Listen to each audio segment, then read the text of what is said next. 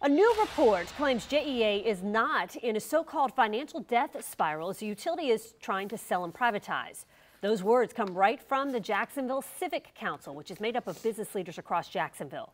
The group's letter was addressed to City Council today.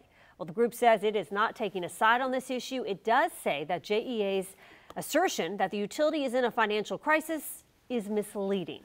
It is also calling on the process to be more transparent.